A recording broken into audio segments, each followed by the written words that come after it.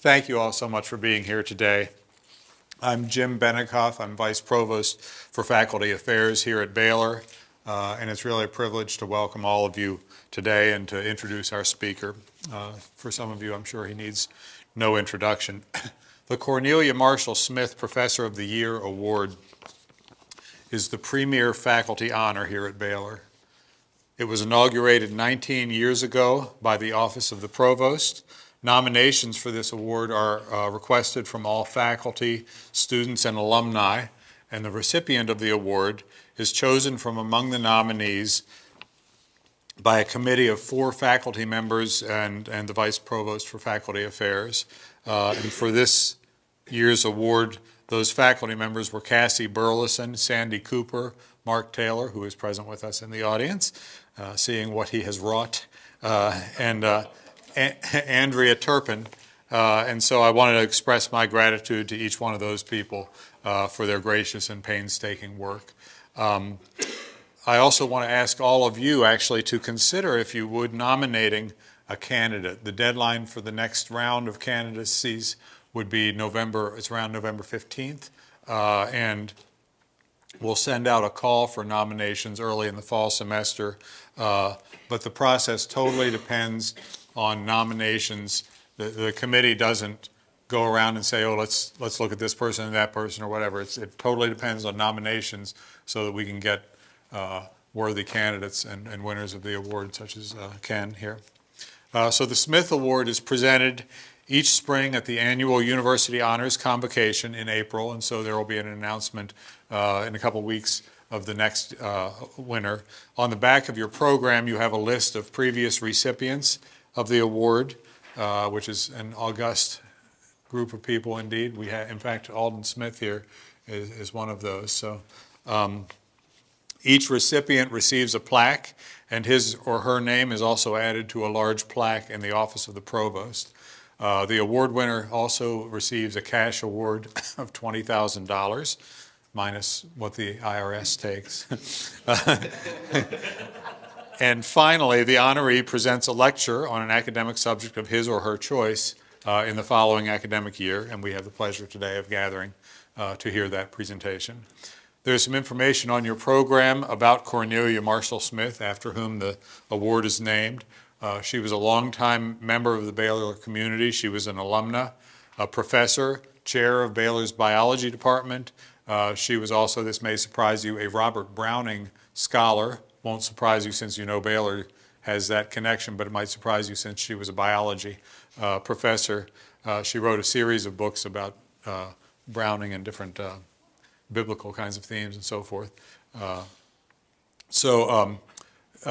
many of us still remember, she participated actively in all facets of university life, even after her retirement and almost until her death at the age of 101 years. So could we all be so fortunate? Serving on the selection committee for an award like this is always an exercise in humility, because while performing this task, one is constantly confronted with an overwhelming array of contributions that the nominees for the award have made to the university. The back of your program also provides a description of the award, and as it states, these contributions fall in the 3 traditional realms that apply to the work of any faculty member: highly effective teaching, outstanding research and/or creative activity, and exemplary service. Various candidates excel to different degrees in these realms. Some are particularly renowned for their teaching. Some have tirelessly served Baylor and the local and wider community in various ways. Some have made extensive and powerful contributions to research conversations in the United States and around the globe. Dr. Van Treuren has actually contributed extensively in all these realms. His research has yielded over 130 articles, book chapters, and conference papers. He's been awarded hundreds of thousands of dollars in external grant funding for research within his discipline. He's also been called upon frequently to review submissions to a variety of journals and to chair sessions at conferences. In 2021, he was elected to be an Associate Fellow of the American Institute of Aeronautics and Astronautics and a Fellow in the American Society of Mechanical Engineers. Dr. Van Treuren's work within his discipline has also included an extensive amount of service. In the last 6 years, he's won 3 different awards for outstanding service. But he's also consistently served in his local church, in leadership, and on the worship team, and in the wider Waco community, including helping to nurture student interest in studies related to his own area of expertise. And I've actually had the privilege of standing with him with a guitar in hand, leading elementary school kids in singing, 25, 30 years ago? I don't know when, but anyway. So that's a little tidbit for you. Did not specifically contribute to his selection for the award. As extensive and excellent as Dr. Van Treuren's research and service activities have been, it appears to me, though, as though his greatest contribution and perhaps his greatest passion may well be found in his teaching. The selection committee received dozens of letters from current or former university students testifying to the impact that he had made on their lives. Beyond that, he's been invited to teach in a variety of non-university settings, including cutting-edge industry. In addition to having won Baylor's award for outstanding teaching by a non-tenured faculty member, and then Baylor's award for outstanding teaching by a tenured faculty member, it usually comes in that order. Just seeing if you're following here. He's won a national award for teaching within his discipline. He was a pioneer at Baylor in sponsoring undergraduate research, which is something that we've really been very interested in cultivating and developing here over the last 10, 15 years. He's received hundreds of thousands of dollars beyond what I mentioned earlier in regard to his own research in federal and private funding to enhance students' abilities to learn effectively about their discipline and its relationship to societal needs. Unsurprisingly, in view of all this, Dr. Van Treuren has regularly been called upon to lead his faculty colleagues in programs that can help them to learn how to improve their own teaching. As I did last spring when I initially announced Dr. Van Treuren's selection for this award, I'll give the last word here to just a few of the students who wrote about him. Most of those students are now active in their field, either in academia or in industry.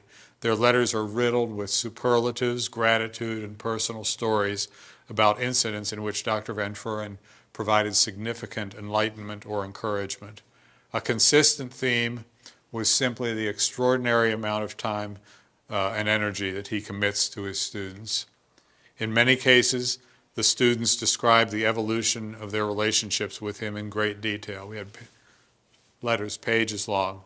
But here are just 3 brief quotations. 1, the most impressive thing about Dr. Van Treuren is not his extraordinary technical acumen. It is the way that he takes a personal interest in the lives of each and every one of his students. A second student said, above all, my biggest takeaway from Dr. Van Treuren was how I could apply his Christian outlook on engineering. I learned that an engineer's purpose is to learn of God's creation and design solutions to serve his children. Finally, a third writer says, with a wide open door, lectures, assignments, and laboratories, Dr. Van Treuren shaped me and hundreds before and since into deserving graduates ready for life after Baylor, and for that, Dr. Van Treuren deserves to win the Cornelia Marschall Smith Professor of the Year Award, and the committee certainly agreed. Obviously, as I said, many other supporters of his nomination as well as the selection committee agreed with this. And so it's my great pleasure now to introduce the 19th recipient of the Cornelia Marschall Smith Professor of the Year Award from the Department of Mechanical Engineering and the Baylor School of Engineering and Computer Science, Dr. Ken Van Treuren.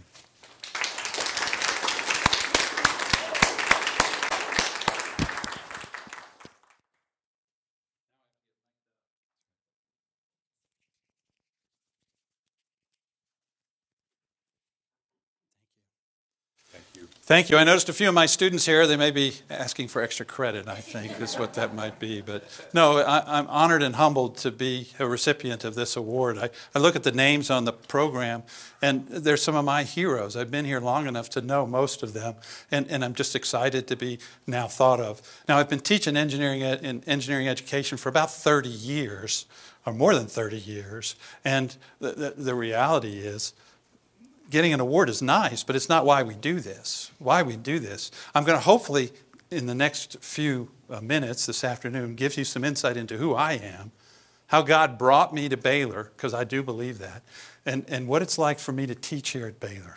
So that's what I hope to do. Now, there is this presentation. I have to do the presentation, right? I mean, that's part of the winning the award. But you know, I'm an engineer. And I wish I had a little more guidance and a little more data to help me, give me a topic, and I can do a PowerPoint slideshow all day long, right? So I'm sitting here, about 100 different topics have come through my mind over the last year. That's why it took so long to get to this point. And I had research on them, and I probably wrote and rewrote this presentation about 24 times to get it here. And so you think about that, this is an ill-defined problem, right, students? Don't we ask you to do that all the time? So I should be able to do this, right? I got this, right? So I have chosen a few topics to go over this afternoon, and I hope you enjoy what that is. So, and I want to thank Jim and Debbie for being patient to get to this point. So thank you very much. So with that, let's go look at the topics that I've chosen to go over this afternoon. And the first thing, I know there's lots of engineers in the room, but there's some people who maybe haven't hung around engineers very much. So you don't know what it is, what we do. And I'm hoping to change that this afternoon. I'm going to talk about my journey to Baylor. Every one of us has a story, because I know I've talked with many of you that brought you to Baylor. God brought you to Baylor. And we don't talk about that enough. So I'm going to show you my pathway. And I'm old, so it took me a long time to get here. So I'm going to show you my pathway to Baylor. And then I got here in 1998. Some of you weren't even born in 1998, right? So I want to talk about the difference between then and now. And there's quite a difference between then and now. And sprinkled throughout the presentation are some of the things that I've learned along the way. And maybe those are good things for you to learn as well. And you won't have to suffer some of the things that I went through in my life. But I'm going to finish with something that I've really been convicted about. And one of the reasons I think it took me so long to get this presentation out is because I got to read this article. And I'll show you the article. And it's really what I'm titling The Challenge of Being Baylor. The Challenge of Being Baylor. What we have ahead of us. So how do people see engineers? There's stereotypes out there, isn't there? And people see engineers just like that. So look at that. Look at this. White shirt, bow tie, pocket protectors. Look at those glasses. Aren't they wonderful? And look at the lack of diversity in NASA. I do think there's a woman somewhere back here, but just one. These are the people who took us to the moon, right? They knew what they were doing, but that's the stereotype. And even today, people still think about that stereotype. It hasn't changed, right? You still see white shirts, bow ties, and pocket protectors, right? Pocket protectors. Now, we've moved on a little bit. Here's Dilbert, right? Who hasn't read a Dilbert cartoon? And we see the mind of the engineer, just not the picture with Dilbert. And I think that's pretty good. But more recently, how many people have seen this TV show? Yeah, okay. How many have laughed at that TV show? Yeah, even me, I've laughed at some of the things there. Which person in that picture is the engineer? Which one? Howard. Howard. How was he treated by his friends, the scientists? How was he treated? Yeah. They didn't like him. They talked down to him. I mean, they didn't treat him very nice at all. And this is kind of what the stereotype goes through, right? So poor Howard, he kind of took the brunt of it for us engineers in the story. So that's interesting. But what's next? The reality is that engineers are special. And all you engineers in the room, you need to know that. You are special. And why are you special? Because God gave you the knack. Gave you the knack. Okay. Some of you may not have seen this before, but you need to. This is the knack. I've been sitting here for nearly a minute without entertainment. Change the battery in the remote. The one on the left. The one on the left? Well, that's just spooky. Not really. I have the knack. The knack? For technology. My mom says I always have. I'm worried about little Dilbert. He's not like other kids. What do you mean? Yesterday, I left him alone for a minute, and he disassembled the TV, our clock, and the stereo. That's perfectly normal. Kids take things apart. Oh. The part that worries me is he used the components to build a ham radio set. Oh dear. Is that bad? Normally I'd want to run an EEG on it, but the machine isn't working. It's worse than I feared. What is it? I'm afraid your son has the knack. The knack. The knack. It's a rare condition characterized by an extreme intuition about all things mechanical and electrical and utter social ineptitude. Can he lead a normal life? No.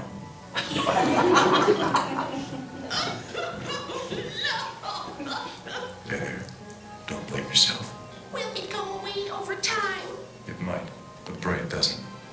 If an engineer loses the knack, the results can be devastating.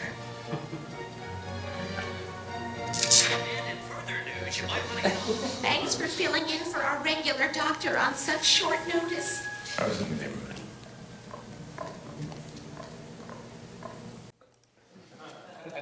So that's the knack, right? And that's on the inside.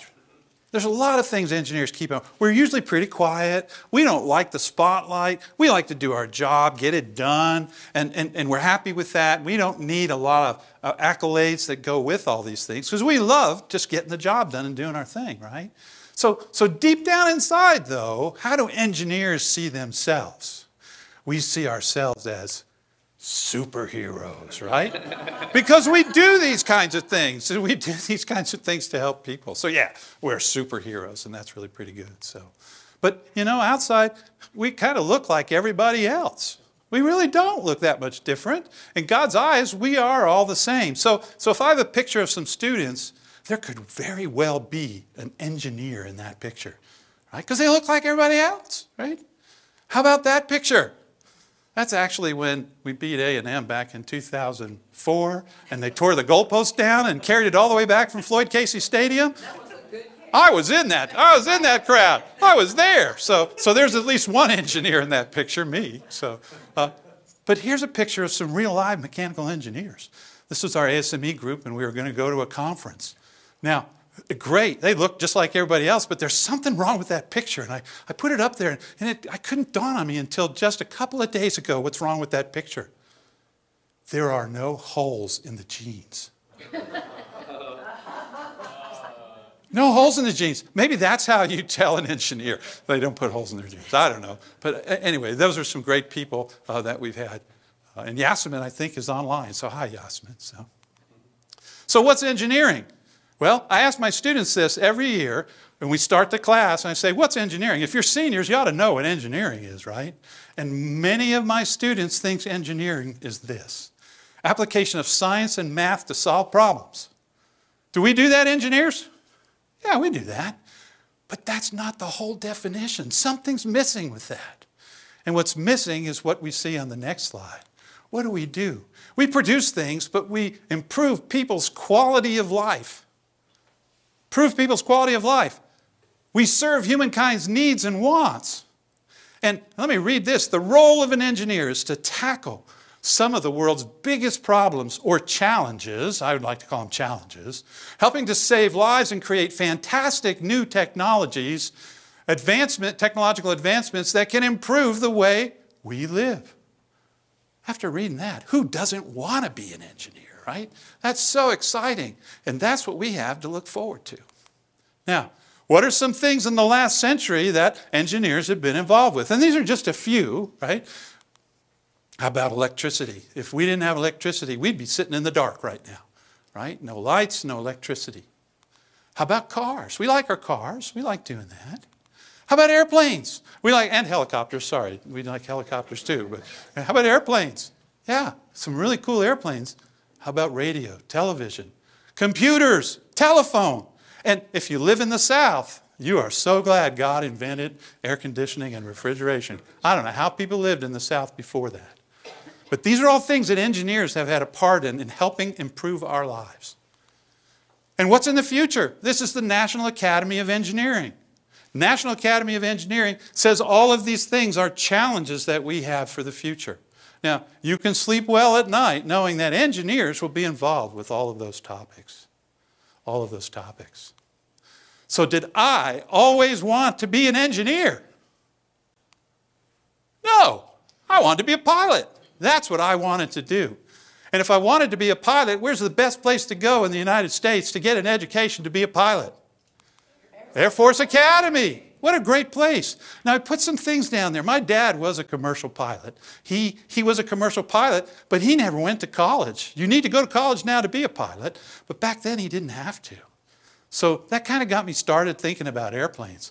My grandparents were immigrants. They came through Ellis Island from Holland, which was really kind of interesting when you think about that. And he was a laundry truck driver, my grandfather. But I'm a first gen. I'm the first person in my family to go through college, first generation to go through college. So I know what some people that are coming in right now are going through, because my parents didn't have a clue what college was all about. My parents didn't have a clue what the military was all about. But I learned pretty quickly about all that.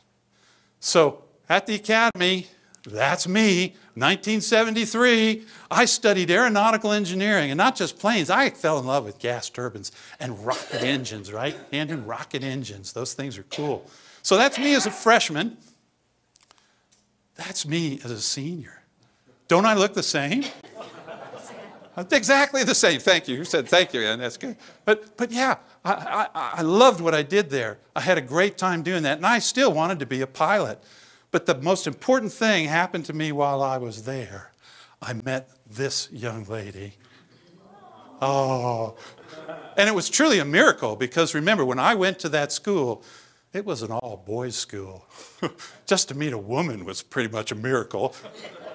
And not let alone the one that you married. That was pretty cool. And here we are, 45 years of marriage later. So thank you. Thank you.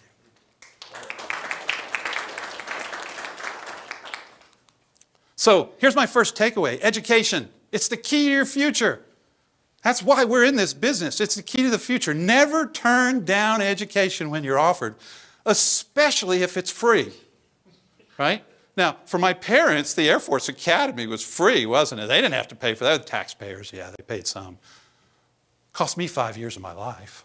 I had a commitment when I graduated. But it was worth it, because I wanted to go there and I wanted to do what I was doing, right? So I learned how to be a lifelong learning. And I tell everybody in this room, you need to learn how to learn if you don't know that already. I love going to workshops and short courses and conferences. I love reading on the subject. I teach aeronautical courses mostly now. I read all those magazines and more just to stay up on what's going on. I love learning. That's why I'm in a pretty good place. God knew that. So next up was going to be pilot training, but I got more free education. I got a Guggenheim Fellowship to go study at Princeton University. I think you might have heard of that one, right? Princeton University happened to be 20 minutes from where I grew up. I thought, this is great. I get to go home. Only problem is I had to pay state income tax when I went there, so that wasn't very good. But Princeton University, I studied hydrocarbon combustion. That was the closest thing they had to gas turbines there. And I had to learn organic chemistry. Engineers, do you ever think that you would have to learn organic? Ooh, yeah, that's just for pre-med people, right? But here I had to learn, because I had to balance equations and do all those things again. So that was good. And oh, by the way, the Air Force said, well, you've got a year to finish your master's degree. And so, okay, I didn't know any different, right? 8 courses and a thesis. Yeah, I can do that. And that was before the internet with Word and all of these internet packages. We typed it on a typewriter. I paid somebody $1 a page to type my thesis. That was good money back then, let me tell you. So we got it done. I actually had 2 medical operations during graduate school, too. I didn't want to have 2 medical operations, but they said, your nasal passageway is too small, and we need to make it bigger so you could be a pilot. Who knew pilots had to have a certain nasal passageway? I didn't know. But it cost me 2 operations to get it where it was, and I finally got that all finished. And oh, by the way, how hard can Princeton be? Right? I just finished the Air Force Academy, so how hard can Princeton be? So we got married that year. Tell you what a special woman this is, right? So we got married that year. Well, we made it through the year and got it all done. And my next stop was more free education. I was going to go to undergraduate pilot training, right? It was a year-long training to go to the military training. It's the best flight training in the world, the military training. And don't I look good? Yeah, it looks pretty good. No, it's not me. But that's what we all thought. Let's go strap on the jet and go fly. Right? That's what we wanted to do. And everybody at pilot training gets hero pictures. So I do have some hero pictures, which I'll share with you. There I am, getting ready to go strap on the jet and go fly. Yeah, wonderful. What a wonderful year it was. And it led me to a career in the military, flying, just like Dick Campbell. Right? So we're up there flying.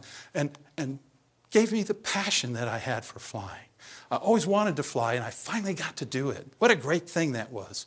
So my goal was to be the best pilot, because that's what God would want me to do, to be the best pilot that I could possibly be. So we did. Those are the planes I flew. The white ones that you see are trainers, right? And I did train people how to fly. I could do that. The big ones are what I did operationally. That's a KC-135. It's a Boeing 707 that could refuel other planes. See this pipe back here? We would stick it into a plane that came up behind us, and we would pass gas. Good. That's a refueling joke, by the way. It's one of the few we had. We would pass gas, right? So that's what we did. This was a KC-10. It was a DC-10, also had a boom and could be refueled and refuel other planes.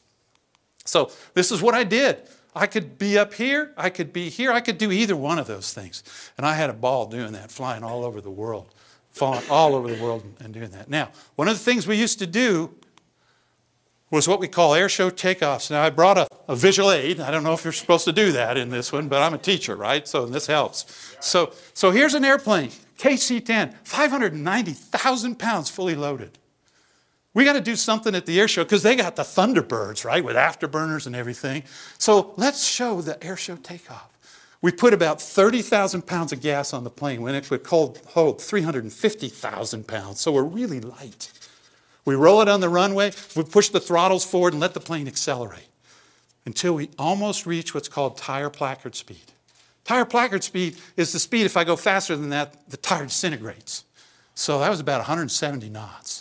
So we got to 170 knots. The flight engineer says rotate. The co-pilot says rotate. And we pull the plane off the ground 45 degrees nose high. Now, I guarantee if American Airlines did that to you, you would go, oh, we're all going to die, right? But we're professionals. Don't worry about it. We're professionals. And so we would have this plane climbing at 45 degrees nose high. The airspeed indicator is doing this kind of thing, and the flight engineer's glued to it. Right before we got to the stall speed, you people who've taken aero know what this is. Right before the stall speed, we would take the airplane and we'd do this. We'd roll it 90 degrees, let the nose drop to the horizon, and then dish it out. And you'd be about 2,000 feet above the ground within the confines of the runway. And let me tell you, that's impressive when you see a big airplane that close to the ground doing those kinds of things. So, yeah, we had fun doing those kinds of things. Except one time the general saw us do that at an air show and goes, are they supposed to do that? Yeah, of course. Yeah, that's what we do. So anyway, so we did that. I got to fly all over the world. And this was one of my first deployments in the KC-10. Oh, it was so cool. But they call you up and they say, can't tell you where you're going, can't tell you when you're coming home, but pack your bags. That was one of these trips. And so Renee's home all by herself. She didn't know where I was. She didn't know what I was doing. And we ended up in that land. We weren't supposed to talk about it, but we were in that land. Eventually they said, you guys can send a postcard home if you want.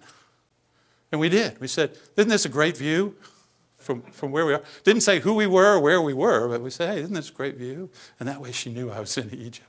What a great time flying all over the world, seeing these kinds of things. I got to see the pyramids. I got to see the King Tut mask. I got to see all this stuff, which was wonderful. And I really loved doing that. But then God brought this little girl into our life. Oh, that's my little Sherry. And when she was 9 months old, I'd been out of the country 5 months of her life. That was hard. Because remember, back then, we didn't have the internet. We didn't have social media. We didn't have any of that.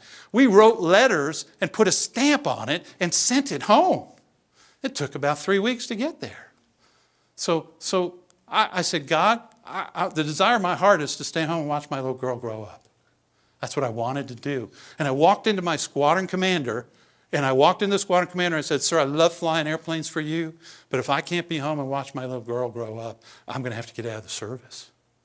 That's like the kiss of death for your career, to go in and tell your commander that. But it's what I had in my heart. And another miracle, 2 months later, I'm back here. I'm at the Air Force Academy teaching in the aeronautics department. Let me tell you, it's so much nicer giving tests rather than taking them. So we learned a lot about that. But I had a great time at the Air Force Academy. We spent a tour of duty there, which was 4 years and a little more. And then they said, you got to go back to fly, Ken. You're going to have to go back to fly. And I said, oh, if I have to, I will. I mean, it's not so bad to go fly, right? Flying's fun. But then the first Gulf War happened. And after the Gulf War, we did what we always do after a war. We drew down the number of airplanes we needed. We drew down the number of wings that were flying. And we said, okay, this is what we're going to do. So I called up Strategic Air Command Headquarters, and I called him up, the guy who was handling my career, and I hear the voice, and I go, is this Dave Jensen? Out of all the people in the Air Force, is this Dave Jensen? And he goes, yeah, is this Ken? It was my navigator from when I flew KC-135s. And he goes, oh, it's good to talk to you. We don't need you to fly anymore. Oh, wonderful. And he goes, the next question, what do you want to do? Well, the Air Force Academy was going to send me for a PhD. I'd love to go get a PhD. And he goes, sounds good to me. And the very next question is, where do you want to go? And I said, well, the Air Force Academy was going to send me to Oxford University. I'd really love to go there. And that's where we went. Talk about miracles. Oh, when you look back on your life and you see these things, you just go, thank you, God. Thank you, God. So we went to Oxford. Now, 1845 seems pretty old, doesn't it, for Baylor? We talk about that all the time. Oldest in Texas, before it was even a state. This is my college at Oxford. It's Merton College. I have to do this. It's Merton College, founded in 1264. 1264. When we've always done it that way, it was for centuries they've always done it that way. What a great thing. The dining facility looked just like Harry Potter. I mean, it was just like that with trestle tables. It was so cool to be there and so cool to study. I had a project with Rolls-Royce. I was looking at impingement cooling of turbine blades. 3 years to work on the same problem. People say you're nuts, but I love doing it. It was great. In fact, I get close to the end of my time there, and I get this, Ken, you got a call on line 1. You may not know what that is, but that was back when we had separate phone lines, 1, 2, 3, 4, right? Not a cell phone stuff, And so I pick it up and they go, hi, this is Rolls-Royce. Can you tell us what you'd recommend for the next target plate to impingement plate spacing in our new turbine blades that we're making? And I go, they're asking me. I must know something, right? So I went and told them my research showed the optimum spacing was this and that. And this was so cool to be able to do those kinds of things. I had a great time. So after my PhD, we were back teaching again at the Air Force Academy for another 4 years. And it was really, that ignited my passion now because I could see the path forward. I knew I could go teach, and I loved doing it. So it came time to leave the Air Force. Now what do? I love teaching there. I could fly for the airlines. I have an airline transport pilot rating. I could go work for Pratt & Whitney or GE or any of these engine companies because I knew people there. I could go work for them. Or I could teach. And I ended up going to Baylor on my very first interview ever in my entire life. In fact, I was in this exact same room giving a presentation. Talk about déjà vu, right? Exact same room giving a presentation. And sure enough, Dean Bargainer back then gave me an offer of a job. Now, I love Baylor. I thought it was a great place, but I didn't know any different, right? And so I said to Dean Bargainer, I said, I'd really like to go interview at a couple more schools. Who tells that to the person who was offering you a job? And he goes, Ken, the job's yours when you want it. I didn't know how rare that was. I went to a couple other schools, but my heart was always being pulled back to Baylor, back to Baylor. I love the Christian mission. I love being able to be who I was all the time in the classroom with students. I love that. I couldn't do that at the Air Force Academy. And so here we are, 24 years later, still teaching at Baylor. Some people say, well, you haven't done very much, have you? But yes, I have. And when you think about all the people's lives you touch while you're here, that's really, really exciting for me to think about those kinds of things. And I wanted to be the best professor that I could be. Just like that, God wants us to be the most excellent that we can according to our abilities. So how did I do that? Well, I did a lot of things. I worked with the Current Entrepreneurial Engineering Network, Academy for Teaching and Learning with Lenore Wright, Institute for Faith and Learning with Darren Davis. All of these things are available on Baylor, and I just soaked it up. I thought this was wonderful to be a part of all these things. I learned from other people. I actually went to the professional societies, as Dr. Benninghoff talked about, and I went through and I ran the division for mechanical engineers in ASCE, Engineering Society for Engineering Education, 850 members in that division. I actually was on the board of directors. I actually ran for president of that organization. So I got involved on those levels. I was the education committee chair for the International Gas Turbine Institute. All of those were good, building relationships, learning what others are doing, and publishing papers. If you ask Renee, she'll say, all you did in the last 24 years was write papers. That's what she would probably say. But it's important that we get out what we learn, right? So here we are, 1998. Look at the statistics. About 11,000 students, about 1,800 grad students, 460 in ECS. And we only had 2 departments, engineering and computer science. Mike's shaking his head. I remember that. 5 electricals, 5 mechanical professors. That was it. We graduated about 20 people a year. Let that sink in. And we didn't have any graduate programs. But look where we are today, 2022. A lot more undergraduates, a whole lot more graduate students. Our enrollment in the School of ECS is about double, more than double what it was. And you start to look at the 3 departments, and mechanical alone has 24 faculty. And we graduate in mechanical alone about 100 a year on average. That's amazing when you think about the growth in that time period. So why come to Baylor? Well, in the fall faculty meeting, the provost had these reasons why students come to Baylor. Strong name, focus on research, academic reputation, rigorous academics, and of course, learning experience rooted in Christian faith. And that's all important. But in 1998, it wasn't quite like that. In fact, I told people, I'm going to come teach engineering at Baylor. I was pretty excited. And this is what I got. Does Baylor have engineering? So you remember this, right? All the time, it'd go everywhere, and they'd go, does Baylor have engineering? Nobody knew. So we've come a long way. People know Baylor now, but they didn't back then. But the Christian mission was very, very strong, and that's what attracted most of us to this place. So Dr. Sloan, 2012 vision, 2002 to 2012. These are the things that we did. I'm not going to read them, but I looked at them and I said, if we could do half of these things, God is really going to bless Baylor. I was excited to read those. And since then, we have the strategic vision, 5-year goals, Illuminate we're in now, giving us these high visions for what we're doing here at Baylor. And the reality is, these are high goals, but if we seek God, Baylor will definitely be blessed. And Baylor has been blessed. Now, I couldn't make the font any smaller on this because there's more things to put up there, but what I'm pointing out is, I got this from Baylor Proud. There's a whole lot of things that we're in the top on all these lists of things. Best places to work, research, we're Research Tier 1. All of these things are things that I think God has blessed us for because we have kept true to who we are, and we're trying to keep that true. So that's good. Now, what makes it important is the importance of Christian worldview. Here's the Baylor University mission statement. And when you look at it, you see integrating academic excellence and Christian commitment in a caring university. That's a big thing. And when I look at the School of Engineering and Computer Science, it says professional practice and responsible leadership in a Christian worldview. It's in there. And then when we look at the mechanical engineering mission statement, motivated by Christian ideals and a vocational calling to improve the quality of life worldwide. Who doesn't want to be an engineer? Who doesn't want to be a mechanical engineer at Baylor? Those are great things to think about. And when I first came here, we did a lot of thinking. We did a lot of talking. And we wrote a lot of papers. Look at some of these. Integrating faith in the academic environment. Integrating faith in the academic environment, best practices. And you can go through these. Christian worldview in engineering. And I wrote papers with Steve Eisenbarth and Ian Gravagna and Cindy Fry and Bill Jordan, my colleagues. And we had some great dialogue.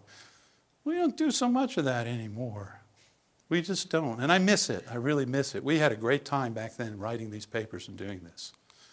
So it's all about worldview. That's the sum total of who you are at this point in your life. And it's the lens with which you look at the world. And a Christian worldview is very, very important. So Steve and I got together and we wrote this thing.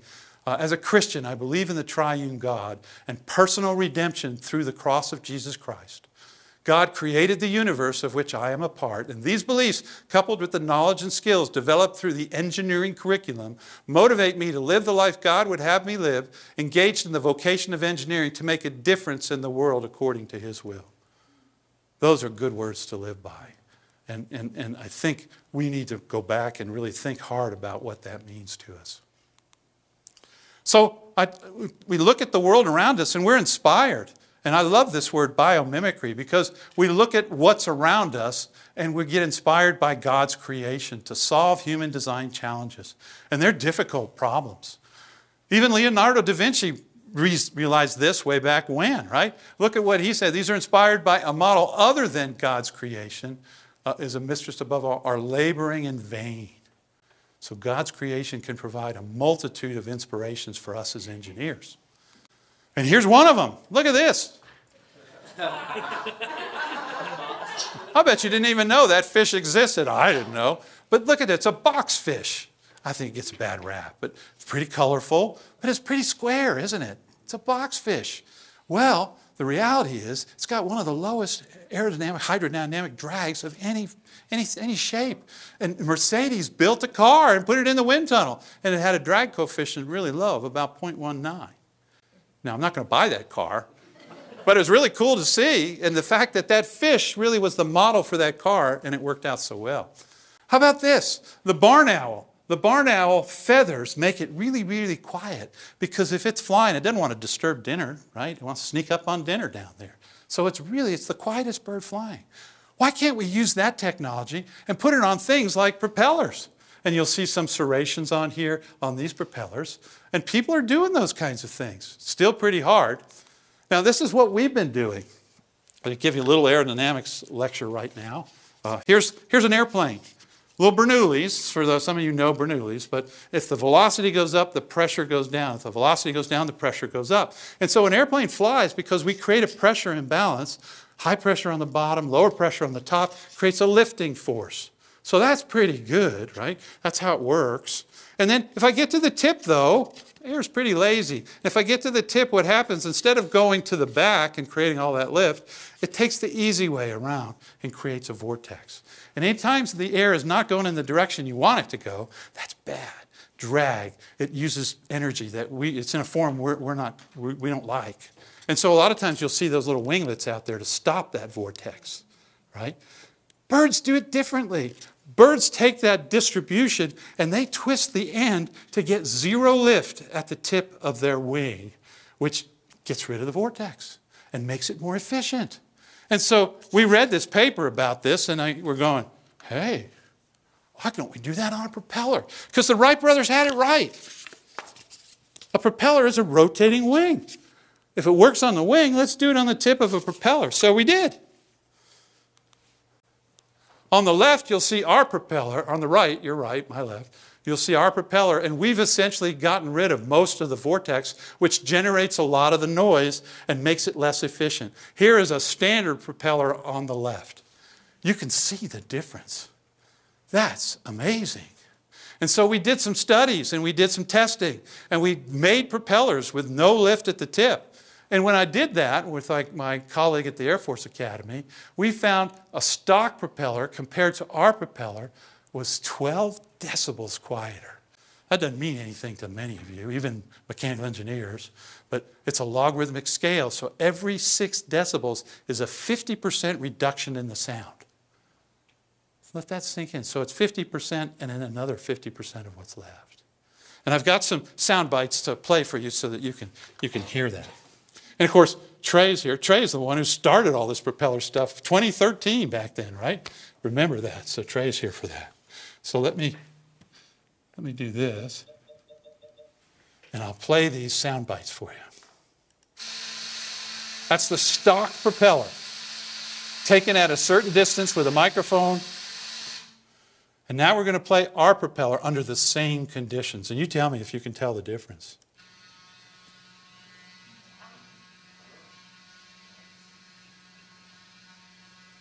Now, as an engineer, we're just excited to do things like that, right? Oh, that's cool. It's quieter. And I was talking to Bradley Norris in Lab to Market one day about this cool propeller, and he goes, that's really exciting. We should do something with that. And so he helped us do something. Baylor patented the design. Lab to Market started the commercialization. And now we got a company, a Thule Aero. A Thule Aero. We applied for some grants from AFWorks. It's an Air Force organization. And we got STTR Phase 2.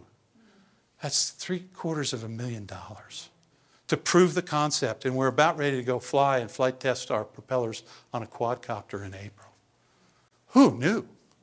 Who knew I'd be doing this right now? I didn't know, but God knew, right? And this is kind of where I am today. So I'm going to tell you, change is going to happen. Be ready for it. Be ready for it, right? And I've got one more example here that some of you may know or recognize. When I went, you're laughing, but you know what it is, right? When I went to school, I was issued one of those. Bamboo posts, that's the best you could get. It's a slide rule. And I love my slide rule, but I could never figure out where to put the decimal point. I just couldn't figure that out. I was lost, doing all these calculations.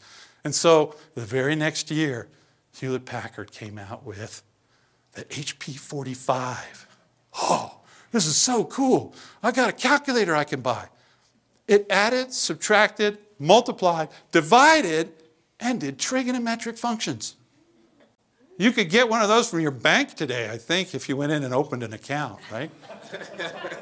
I think you could. But I paid $450 for that in 1974. Well worth it, let me tell you. I slept better at night knowing I knew where to put the decimal point, so that was good. So, and then just a few years later, I got one of these. I couldn't afford a real Apple, so I got a clone. They had those back then. 64K of memory in the computer, 2 floppy disk drives. Ah, somebody, let me tell you. And I thought this was great. Pardon? How big? 5 1/4? Yeah, 5 1/4. Yeah, the big floppies. I didn't go for those little disk things, So, but today, look at what I got today. I got a desktop, I got a laptop, I got a Surface Pro, and I got a cell phone that just won't quit. This is made by Caterpillar. I bet you didn't even know they made cell phones. It's indestructible, thank you. I need those kind of things. It has a FLIR infrared camera. It has a laser rangefinder, and it has an air quality meter built in. Ask me if I need all those things. But they're cool to have, right? And it's all in my cell phone. I got a watch now that's smarter than I am. Anybody have smart watches? Yeah. Tells me what to do. It tells me when to wake up. Oh, it tells me everything, so it's a smart watch. But the point is, change is going to happen, and be ready for it, right? These are some interesting quotes, and you may not agree with the numbers, but the ideas behind it are great. 85% of the jobs in today's learners in 2030 haven't been invented yet. That's amazing when you think about it. And 65% of the children entering primary school will ultimately end up working in completely new job types that don't even exist yet. So you faculty, we got to train our students to be able to handle these kind of changes. Students, you need to be lifelong learners so you can actually adapt when the markets change and your skills need to change. You've got to be ready for that. And that's what this is telling us. This is a day where my life changed very much, very completely. This is the day my house burned down. I don't wish that on anybody. I was coming back from the Student Life Center. Yes, I did go back and work out and do all that stuff way back when. But I come back from the Student Life, and Bob Doty, one of my colleagues, says, Ken, sit down. You need to go home. Your house is on fire. I jumped up and got in my car, and I'm driving home. And in the distance, I see the mushroom cloud of smoke. And the whole time I'm driving home, I know that's my house. I know my house is burning. But it was so cool because all my pastors were there and all my friends were there. They got there before I did. A lot of them knew about it before I did. And the pastor, Mike Toby, goes, "Hey, you need to stay at the mission home. Nobody's in it. You guys got the mission home for us." So we stayed there for 2 months. Chris Krause was a vice president here on campus. Chris goes, "Hey, we got a house at Fort Faculty. You can go live on campus for a while." God just brought all these things together for us. And you just kind of go, that's amazing. Fast forward, that's what our house looks like today. Took a year.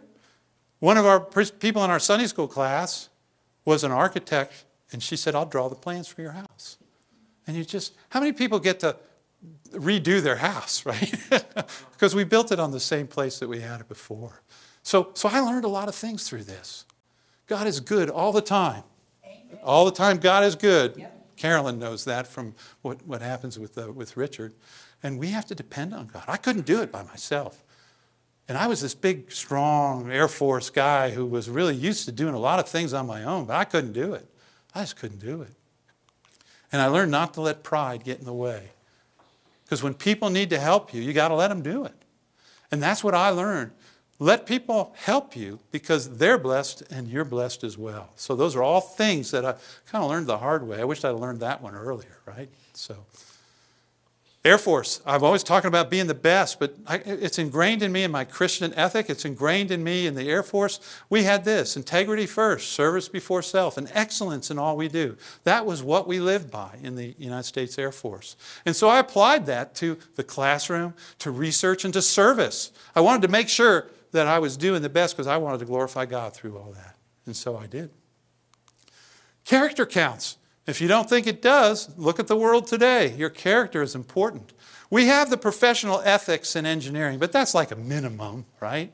Our Christian ethics far surpass what that is. And when I sit here and I look at this, I go, that's really good. And why do I do? What do you want to be known for? And it's working for the Lord and not for men. It's working for the Lord rather than for people. And I think every one of us ought to be thinking about that. So I got to read this article. And this article really grabbed me because are merely Christian colleges enough? We talked about a lot of this when I first came to Baylor. And that's a mission statement from a private Baptist university, not Baylor. I'll let you read that. Just read that. Read that to yourself.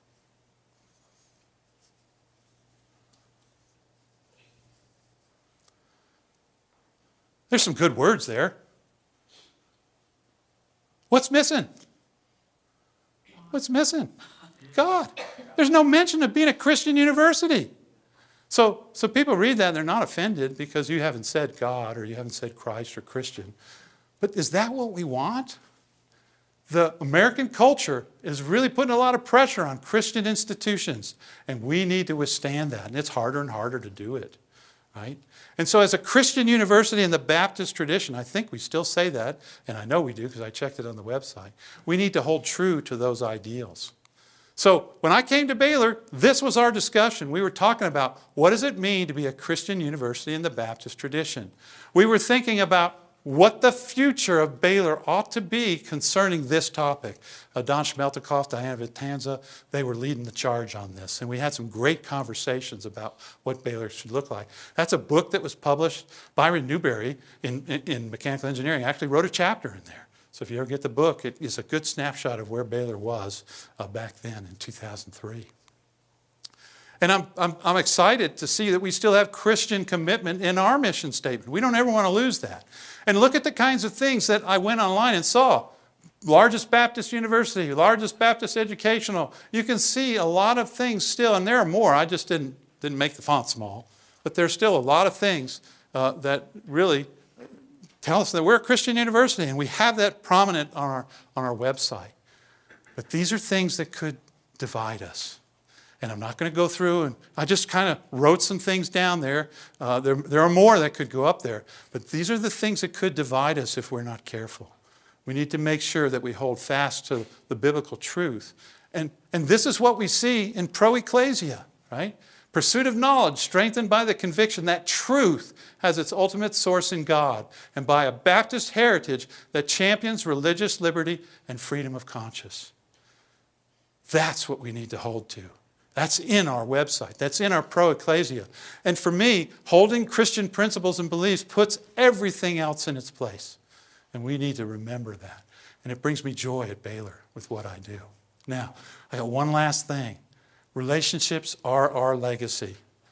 Relationships with God, with family, with colleagues, with students.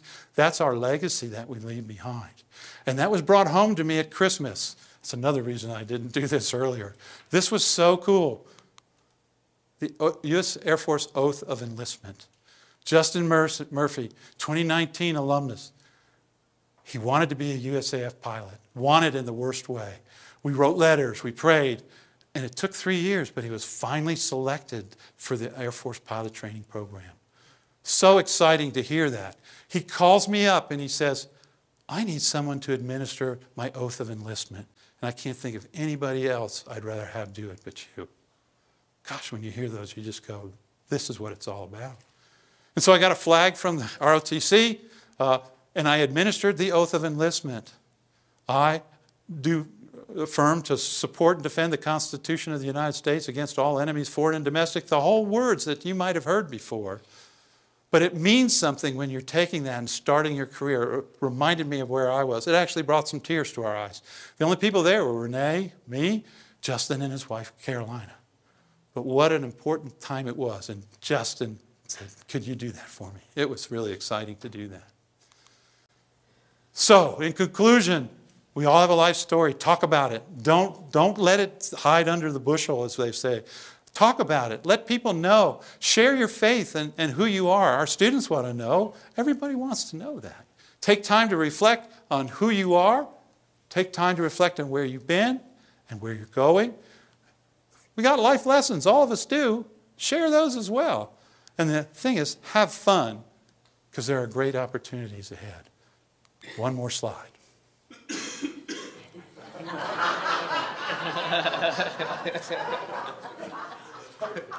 Okay, thank you for listening. Thank you.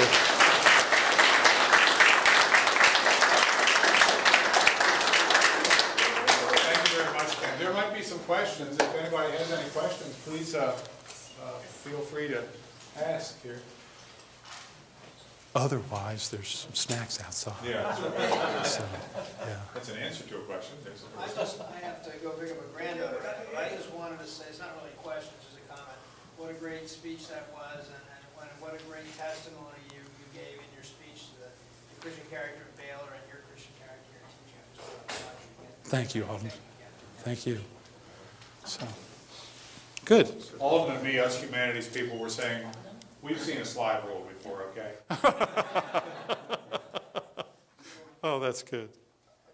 Okay. Yeah, Ken, I would just say, too, that the talk has inspired me, when I go back and interact with the hundreds of students that I have, what you presented, the mindset may change a little bit, even though I try to help them and encourage them, but I think this is very encouraging to the faculty as well. So I appreciate it. Good.